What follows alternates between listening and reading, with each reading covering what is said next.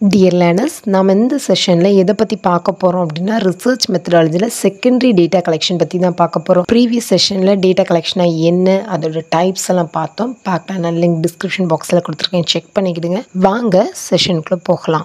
Secondary data அப்படின்னா என்னன்னு பார்த்தீங்கன்னா, நம்ம இப்போ ரிசர்ச் அதாவது ஒரு ப்ராஜெக்ட் நம்ம பண்ண போகிறோம் அப்படின்னா நம்ம வந்து டேட்டா கலெக்ட் பண்ணுவோம். டேட்டா அப்படிங்கிறது வந்து இன்ஃபர்மேஷன் தான். அப்போது இந்த டேட்டாவை நம்ம கலெக்ட் பண்ணுறதுக்கு நம்மளுக்கு 2 மெத்தட்ஸ் இருக்குது. ஒன்று வந்து primary data, another one is secondary data. Primary data அப்படின்னா என்னன்னா, இப்போ நீங்கள் ஒரு ரிசர்ச் பண்ண போகிறீங்க, ஒரு ப்ராஜெக்ட் பண்ண போகிறீங்க அப்படின்னா அதுக்காக புதுசாக ஃபஸ்ட்டு ஹேண்ட் இன்ஃபர்மேஷனை கலெக்ட் பண்ணுறது தான் ப்ரைமரி டேட்டா. செகண்டரி டேட்டா அப்படின்னா என்னென்னா, ஆல்ரெடி அந்த டேட்டாவெல்லாம் கலெக்ட் பண்ணி வேறு யாராவது அவங்களோட பர்பஸ்க்கு கலெக்ட் பண்ணி வச்சுருக்கிறது தான் என்ன சொல்லுவோம்னா செகண்டரி டேட்டா. இந்த செகண்டரி டேட்டாக்கு நம்ம எக்ஸாம்பிள் பார்த்தோன்னாக்கா எந்த சோர்சஸ்லாம் கலெக்ட் பண்ணலாம். அந்த செகண்டரி டேட்டாவை பொறுத்த வரைக்கும் நமக்கு books, journals, internal records, government records, articles, websites, government publications, இதிலிருந்து நம்ம செகண்டரி டேட்டா வந்து gather பண்ணிக்கிடலாம். Characteristics of secondary data. So secondary டேட்டாவோட features நீங்கள் பார்த்தீங்க அப்படின்னா இது வந்து ஒருத்தவங்க அவங்களோட பர்பஸ்க்காக கலெக்ட் பண்ணது தான் செகண்டரி டேட்டா. அதே மாதிரி ஆல்ரெடி எக்ஸிஸ்டிங் அண்ட் ரெடிலி அவைலபிளாக இருக்கும். அப்புறம் பார்த்தீங்கன்னா இது வந்து லெஸ் எக்ஸ்பென்சிவ், ஏன்னா நம்ம சீக் எடுத்துடலாம் இன்ஃபர்மேஷனை.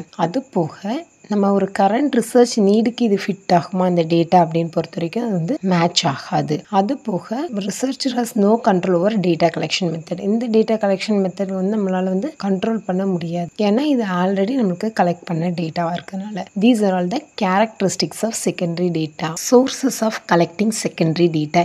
என்ன மாதிரி சோர்சஸ்லாம் இந்த செகண்டரி டேட்டாவை கலெக்ட் பண்ணலாம் அப்படின்னு பொறுத்த வரைக்கும் நம்மளுக்கு வந்து 2 சோர்சஸ் இருக்குது. ஒன்று வந்து published sources and another one is unpublished sources. Published sources அப்படின்னா என்னென்னா, நம்மளுக்கு வந்து அந்த டேட்டா கலெக்ட் பண்ணது எல்லாமே நம்மளோட பார்வைக்கு வந்து இருக்கு. அதாவது கவர்மெண்ட்டோட பெர்மிஷனில் அவங்க வந்து பப்ளிகேஷன்ஸ் அந்த டேட்டாவெல்லாம் என்ன பண்ணுவாங்கன்னா பப்ளிஷ் பண்ணுவாங்க. இதில் என்னென்ன சோர்சஸ்லாம் இருக்குது அப்படின்னு பொறுத்த வரைக்கும் பப்ளிஷ்டில் ஃபர்ஸ்ட் நீங்கள் பார்த்தீங்கன்னா கவர்மெண்ட் பப்ளிகேஷன். கவர்மெண்ட்டும் நிறைய டாக்குமெண்ட்டை டிஃப்ரெண்ட் வெரைட்டிஸ் ஆஃப் இன்ஃபர்மேஷனை வந்து பப்ளிஷ் பண்ணுவாங்க. அதாவது த்ரூ மினிஸ்ட்ரிஸ், அதுமாதிரி சென்ட்ரல் அண்ட் ஸ்டேட் கவர்மெண்ட்ஸ். இது வந்து அவங்களோட ரொட்டீன் ஆக்டிவிட்டியாக இருக்கும். ஏன்னா கவர்மெண்ட் வந்து நிறைய ஸ்டாட்டிஸ்டிக்ஸ் வந்து பப்ளிஷ் பண்ணிட்டு இருப்பாங்க. நீங்கள் நிறைய பார்த்தீங்கன்னா இந்த இண்டஸ்ட்ரியல் சர்வே, அது மாதிரி statistical abstract of India, census survey, இதெல்லாம் நீங்கள் கேள்விப்பட்டிருப்பீங்க இல்லையா? இதெல்லாமே கவர்மெண்ட் பப்ளிகேஷன். ஒவ்வொரு வருஷமும் இயர்லி என்ன பண்ணுவாங்க அப்படின்னா அந்தந்த கவர்மெண்ட்டாக சென்ட்ரலாக இருக்கட்டும், ஸ்டேட்டாக இருக்கட்டும், இல்லைன்னா மினிஸ்ட்ரிஸ் ஒவ்வொரு துறைகளும் அவங்களோட டேட்டா வந்து பப்ளிஷ் பண்ணுவாங்க. அடுத்து பார்த்தீங்கன்னா semi government publication. So different semi government பாடிஸும் data வந்து பப்ளிஷ் பண்ணுவாங்க. இப்போ இந்த செமி கவர்மெண்ட் பாடிஸ் யாரெல்லாம் அப்படின்னு பொறுத்த வரைக்கும் நம்மளுக்கு மெட்ரோபாலிட்டன் கவுன்சில்ஸ், முனிசிபாலிட்டிஸ், அதே மாதிரி கார்பரேஷன்ஸ், இவங்களும் என்ன பண்ணுவாங்கன்னா பப்ளிஷ் பண்ணுவாங்க. அடுத்தது பார்த்தீங்கன்னா பப்ளிகேஷன்ஸ் ஆஃப் ட்ரேட் அசோசியேஷன். பெரிய பெரிய ட்ரேட் அசோசியேஷன், அதாவது வணிக அமைப்புகளும் டேட்டா வந்து கலெக்ட் பண்ணி பப்ளிஷ் பண்ணுவாங்க. எதுக்காக அப்படின்னா, ஏன்னா ஒவ்வொரு ட்ரேட் அசோசியேஷனும் அவங்க வந்து ரிசர்ச் அண்ட் ஸ்டாட்டிஸ்டிக்கல் டிவிஷன் வந்து வச்சிருப்பாங்க. அவங்க வந்து டேட்டா வந்து பப்ளிஷ் பண்ணுவாங்க. சிமெண்ட் இண்டஸ்ட்ரி எடுத்துக்கிட்டீங்க அப்படின்னா அந்த சிமெண்ட் இண்டஸ்ட்ரி நம்ம இந்தியாவில் எவ்வளோ இருக்கோ அவங்கெல்லாம் சேர்ந்து ஒரு அசோசியேஷனாக இருந்து அது மூலமாக இயர்லி அவங்களோட ரிப்போர்ட்டை வந்து ஸ்டாட்டிஸ்டிக்கல் பாயிண்ட் ஆஃப் வியூவில் வந்து பப்ளிஷ் பண்ணுவாங்க. அடுத்தது நீங்கள் பார்த்தீங்கன்னா ஜேர்னல்ஸ் அண்ட் பேப்பர்ஸ், அதாவது டிஃப்ரெண்ட் நியூஸ் பேப்பர்ஸ், மேகசின்ஸ், இவங்களும் என்ன பண்ணுவாங்கன்னா ஸ்டாட்டிஸ்டிக்கல் டேட்டா வந்து அவங்களோட ஓன் ரைட்டிங்ஸில் வந்து பப்ளிஷ் பண்ணுவாங்க. அடுத்தது பார்த்தீங்கன்னா international publications. Different international organisation, அது like international monetary fund, UNO, United nation organisation, ILO, அதாவது international labour organisation, world bank, இவங்களும் நிறைய ஸ்டாட்டிஸ்டிக்கல் இன்ஃபர்மேஷன் வந்து பப்ளிஷ் பண்ணுவாங்க. இதெல்லாமே நம்ம வந்து செகண்டரி டேட்டாவை எடுத்துக்கிடலாம் நம்மளோட ரிசர்ச்சுக்கு. அடுத்தது பார்த்தீங்கன்னா publications of research institutions. Government institutions, research institutions, அதே போல universities, central and state universities, deemed universities, இவங்களும் ரிசர்ச் ஆக்டிவிட்டிஸ் வந்து பப்ளிஷ் பண்ணுவாங்க. அதை வந்து நம்ம செகண்டரி டேட்டா வந்து யூஸ் பண்ணிக்கிடலாம். இது எல்லாமே பப்ளிஷ்டு சோர்சஸ் கீழே வரும். அன்பப்ளிஷ்டு சோர்சஸ், அதாவது நம்மளுக்கு அன்பப்ளிஷ்டு, அதாவது டேட்டா கலெக்ட் பண்ணி அதை பப்ளிஷ் பண்ணாமல் கூட வச்சிருப்பாங்க. அதாவது கவர்மெண்ட் ஆர்கனைசேஷனாக இருக்கட்டும், மற்ற ஆர்கனைசேஷனாகவும் எடுத்துக்கிட்டாங்கன்னா அவங்களோட செல்ஃப் யூஸ்க்கு வந்து ஆர்கனைசேஷன் வந்து டேட்டா கலெக்ட் பண்ணுவாங்க. அது வந்து வெளியே வந்து பப்ளிஷ் பண்ண மாட்டாங்க. ஃபார் எக்ஸாம்பிள் நீங்கள் பார்த்தீங்கன்னா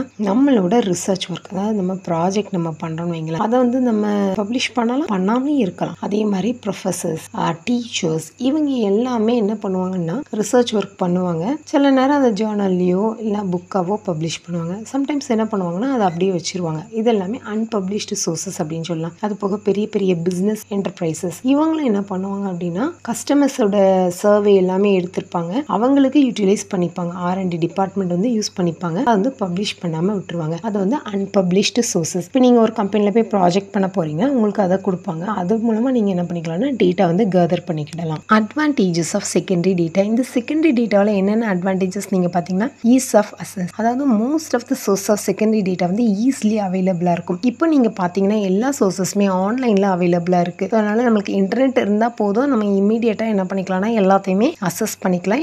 அது போக பிரிண்ட் அவுட் எடுத்து நீங்கள் பார்த்துக்கலாம். இல்லைனாலும் உங்களுக்கு லைப்ரரிஸ், புக் ஸ்டோர்ஸ் இல்லை நீங்கள் வேறு யார்ட்டனாலும் பாரோ பண்ணி என்ன பண்ணிக்கலாம்னா செகண்டரி டேட்டா வந்து எடுத்துக்கிடலாம். அடுத்து பார்த்தீங்கன்னா இன்எக்ஸ்பென்சிவ். செகண்டரி டேட்டாவை பொறுத்த வரைக்கும் நம்மளுக்கு வந்து காஸ்ட் நீங்கள் பார்த்தீங்கன்னா கம்மியாக தான் இருக்கும். நிறைய புக்ஸ், ஜேர்னல்ஸ், மேகசைன்ஸ் எல்லாமே நம்ம ஃப்ரீயாக வந்து ஆன்லைனில் டவுன்லோட் பண்ணிக்கலாம். அது போக புக்கை நீங்கள் வந்து பப்ளிக் லைப்ரரிஸ், யூனிவர்சிட்டி லைப்ரரிஸில் போய் என்ன பண்ணிக்கலாம்னா பாரோ பண்ணிக்கிடலாம். அடுத்து நம்ம பார்த்தோன்னாக்கா டைம் சேவிங். ஏன்னா நம்ம செகண்டரி டேட்டா நம்ம கலெக்ட் பண்ணுறோன்னா நம்மளோட டைம் வந்து என்ன ஆகும் அப்படின்னா கம்பேர்ட் டு ப்ரைமரி டேட்டாவை பொறுத்த வரைக்கும் நம்மளுக்கு கம்மியாக தான் இருக்கும். ஏன்னா ஒன்லி இன்வெஸ்டிகேஷன் நம்மளுக்கு தேவைப்படுறது மட்டும் தான் நம்ம எடுக்க போகிறோமே தவிர புதுசாக எதையுமே நம்ம வந்து கேதர் பண்ண போகிறது கிடையாது. அடுத்து நம்ம பார்த்தோன்னாக்கா லாங்கிடியூடினல் அண்ட் கம்பேரிட்டிவ் ஸ்டடி.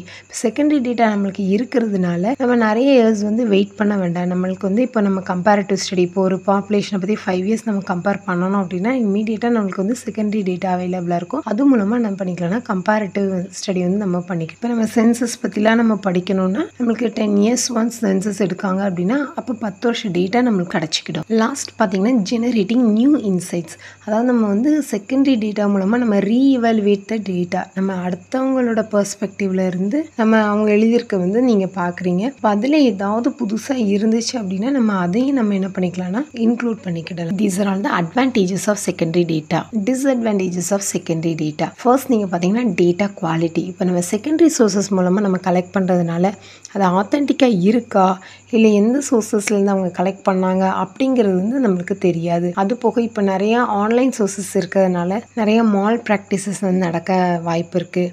டேட்டாவோட குவாலிட்டியும் நம்மளுக்கு வந்து என்ன ஆயிரும்னா குறைஞ்சிரும். அடுத்து நீங்கள் பார்த்தீங்கன்னா irrelevant டேட்டா. இப்போ நம்ம டேட்டா நம்ம கலெக்ட் பண்ண போகிறோம் அப்படின்னா நம்மளோட தீசிஸ்க்கோ நம்ம ரிசர்ச் ஒர்க்குக்கோ என்ன டேட்டா வந்து ரெலவெண்ட்டாக இருக்கணும். சில இதுலலாம் என்ன பண்ணுவாங்கன்னா irrelevant டேட்டா கூட இருக்கும். irrelevant-ஆக இருக்கிறதுனால நமக்கு எக்ஸாக்ட் டேட்டா என்ன கிடைக்காமே போயிடும். அடுத்து பார்த்தீங்கன்னா எக்ஸாக்ரேட்டட் டேட்டா. அதாவது சில இன்ஃபர்மேஷன் வந்து ரொம்ப எக்ஸாக்ரேட், அதாவது மிகைப்படுத்தி இருந்த மாதிரி இருக்கும். இதனால என்ன ஆகும் அப்படின்னா பயாஸ் வர்றதுக்கு வாய்ப்பு இருக்கு. சில நேரம் ஃபால்ஸ் இன்ஃபர்மேஷன் கூட கொடுத்துருப்பாங்க இந்த ஆன்லைன் பிளாக்ஸில். அடுத்து பார்த்தீங்கன்னா அவுடேட்டட் இன்ஃபர்மேஷன். நிறைய டேட்டா சோர்சஸ் வந்து அவுடேட்டடாக ஓல்டு டேட்டா அவைலபிளாக இருக்கிறதுனால நம்மளால் வந்து இப்போ கரண்ட் ஸ்டடிக்கு வந்து அதை மேட்ச் பண்ணி நம்மளால் கொண்டு போக முடியாது. இப்போ நீங்கள் சென்சஸ் பற்றி இல்லை பாப்புலேஷன் பற்றி எதுவும் படிக்கணும் அப்படின்னா நம்மளுக்கு வந்து 10 இயர்ஸ்க்குள்ள டேட்டா இருக்குமே தவிர அதுக்கப்புறம் உள்ள டேட்டா வந்து நம்மளுக்கு கிடைக்காது. ஏன்னா வந்து யூஸ்வலாக அப்டேட் பண்ண மாட்டாங்க இயர்லி. ஸோ நிறைய அவுடேட்டட் இன்ஃபர்மேஷன் இந்த செகண்டரி டேட்டா மூலமாக இருக்கிறதுனால இது வந்து டிஸ்அட்வான்டேஜஸ் தான் நம்ம சொல்லணும். டியர் லேர்னர்ஸ், நம்ம இந்த செஷனில் செகண்டரி டேட்டானா என்ன,